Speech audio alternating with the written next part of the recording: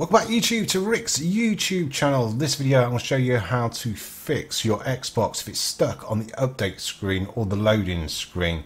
So if you have an update and for some reason it gets stuck on the loading screen, or you're just getting the error message saying failed to update, all you need to do is power cycle your Xbox down. Now the reason why it does happen, it happens over Wi-Fi a lot. For some reason, if your signal drops out on Wi-Fi, you may lose a couple of kilobytes of data. That's when you're going to get an error when it's fully downloaded, because it'd be missing a certain partition that's not going to allow the update to work. So when you load Fortnite, you'll get the loading screen, it will load up halfway and then it completely stop. So all you've got to do is power cycle your Xbox down. I'm going to show you how to quickly do it now. Let's go over to your Xbox. There's the power button. Keep your finger on the power button, press it in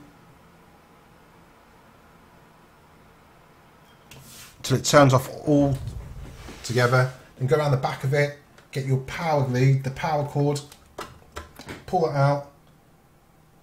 I've got it here. You don't have to take the LAN cable out, you don't have to take the HDMI cable out. Just literally leave the cable out for literally 2 minutes. As soon as 2 minutes is passed, put the cable back in,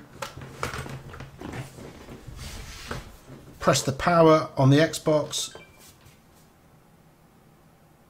wait for it to start up. It'll go to the green screen for about a minute and a half, and then relaunch Fortnite again, and hopefully that should have cleared up the error. Update not loading, and would have fixed the...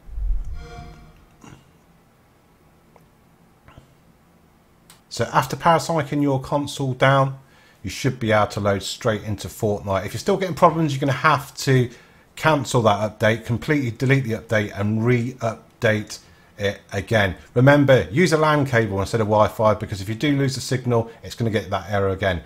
Let me know in the comment section below if you're still having problems with Fortnite after a new update. You are getting that loading screen error, but hopefully power cycling the console down should fix your console.